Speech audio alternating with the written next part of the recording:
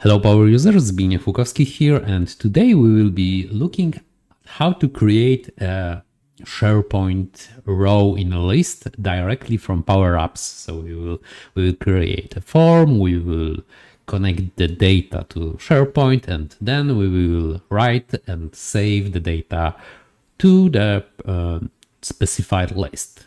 So stay tuned and let's start.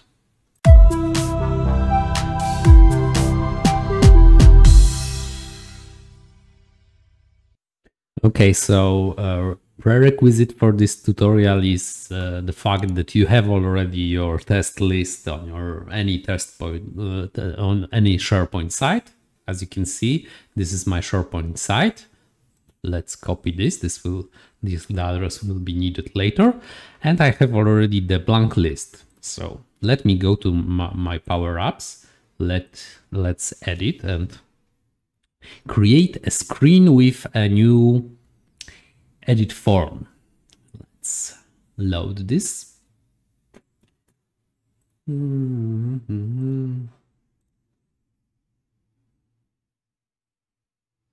Ooh, override.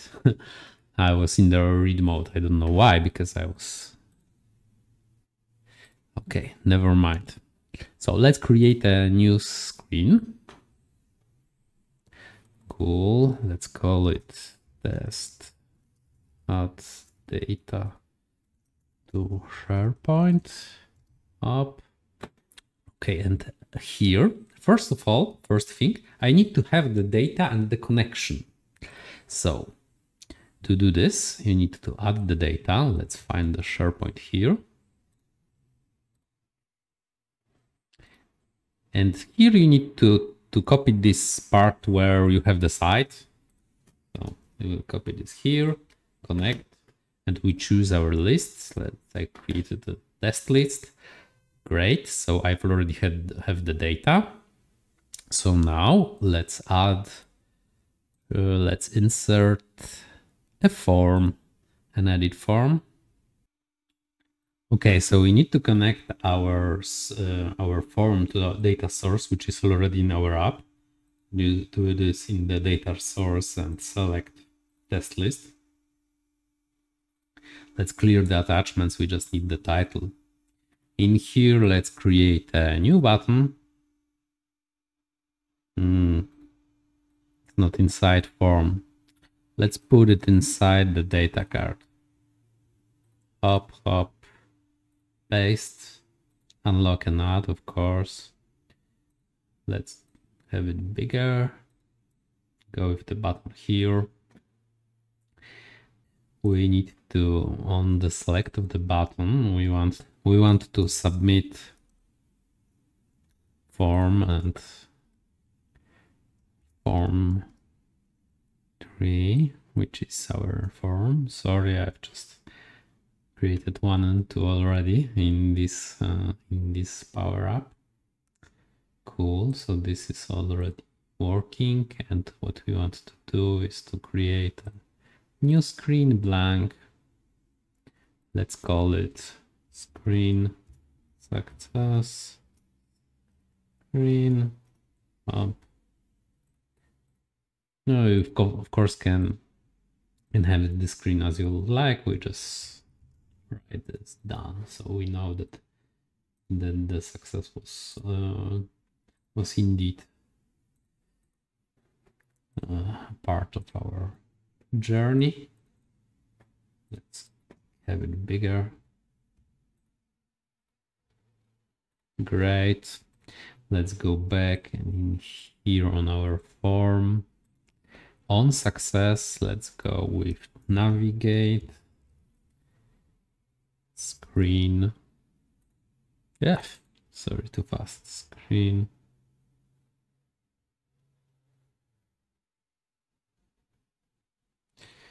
success. Yep, that's how I'm always using the coding guidelines to indicate what kind of value I'm looking for. So if I'm looking for screen, I just write SCR and then the name, so nothing else will be visible. Okay, We have form already created. Let's go to the SharePoint. Let's clear this because I was testing and created a lot of unnecessary data. Hop, hop, hop. Let's save this. Let's play it and let's write test1 and boom. And we are done. Let's refresh here. Test1 is visible. This is created. So you have the creation of our test1 new column in our list. If you want to display everything in this list, you can go with the gallery on the other screen. As you can see, I already have my gallery. You can have on the click of the item navigation to your new form and create to create an edit form. So you can edit the parameters here, and this is how you are using your SharePoint connection to create new items to the list. This is the simple solution. One last thing which you need to add also to your form is on success. When you are navigating to your success screen, you need to reset form, because if you don't, then let's see what happened. Hop, hop, hop. Let's see what happened. First time it will work, but if you will go back to your screen, you will see no items to display because this form from new changed its mode to the edit mode. So this is why we have no items to display error. So you always need to reset the form on success to the new. To the form 3.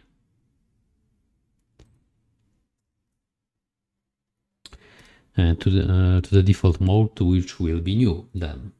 So this is all. So if you liked, subscribe, like, etc. I have many other content from Power Apps, Power Automate Desktop, SharePoint, at Power Platform at all as a whole. So Zbigniew Lukowski out. See you.